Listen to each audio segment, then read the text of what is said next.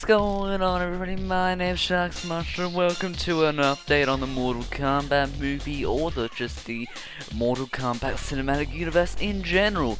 Now, if you love Mortal Kombat, you consider subscribing to this channel, as I try to make as much Mortal Kombat content as possible.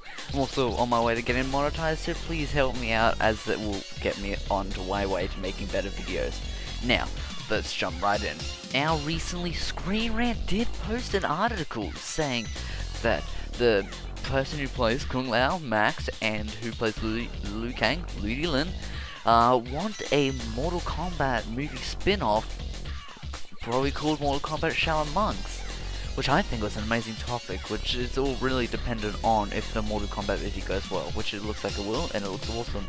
It comes out on April 23rd now, so I know we've been pushed back a week, but we'll be fine.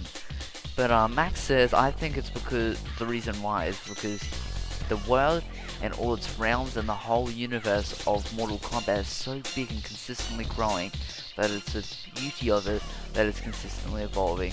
I think that I would love to see a Shaolin Monks spin-off telling Liu Kang and Kung Lao's origin story. That would be the ultimate dream, because I have so many ideas that I would love to put in there, and that would be my favorite. Ludi Lin says, I would love a spin-off of that, because I think the end of the movie leaves a perfect setup for the series. Liu Kang loses something that's really important to him, without missing any spoilers. It's another world, and it's the perfect opportunity to walk in through some other doors. Really interesting when I read that with I think that Ludi Lin, yes, saying that the end of the movie leaves is perfect for a Shaolin Monks ending, which I like a sequel or spin-off, if you will, like how that game was.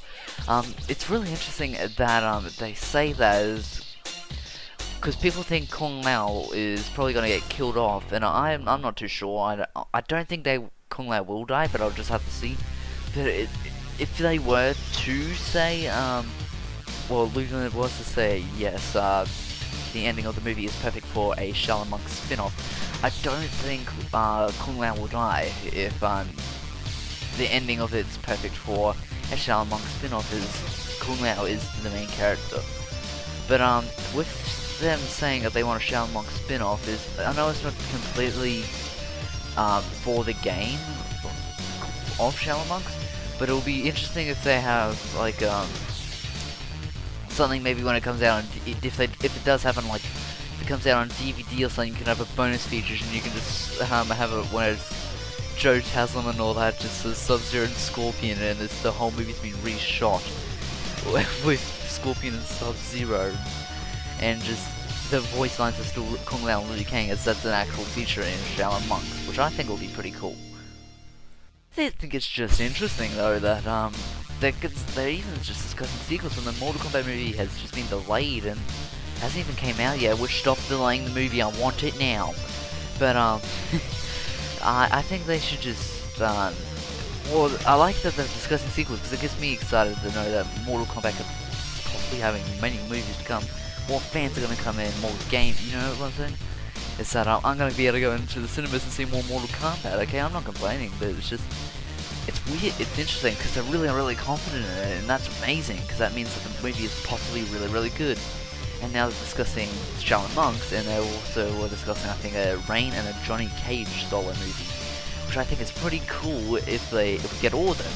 I would also like to see probably a Baraka movie or something, because we don't, well, I haven't, Baraka's in the movies that were Mortal Kombat, related, like Scorpion's Revenge or Annihilation, has been literally the worst characters in the movies. Like Baraka and Annihilation looked like absolute garbage. I could see my man's mouth through the mask. I think that's probably the same mask they used to motion capture, like to put in Baraka into the actual Mortal Kombat 2 game, which was a Halloween mask that I believe Ed Boon said. But yeah, and then in Scorpion's Revenge, he does this whole thing with Johnny Cage. Freaking just dies, he just stays still, and the rocks just fall on him. which is an interesting way for Baraka to go out. I mean, it's a little bit better than how he went out on Annihilation, if you know what I'm saying. He just shared the same clip as rain falling into the water, like the, you know, you can literally see the purple rain.